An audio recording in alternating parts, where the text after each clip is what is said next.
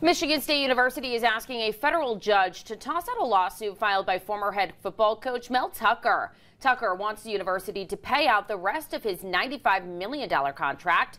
Documents filed on Wednesday in federal court showed the university believes Tucker failed to present a plausible claim to prove he is due that money. The university fired Tucker amid allegations he sexually harassed an expert he hired to talk to his team about sexual violence. Tucker and his attorneys have until November 20th to respond.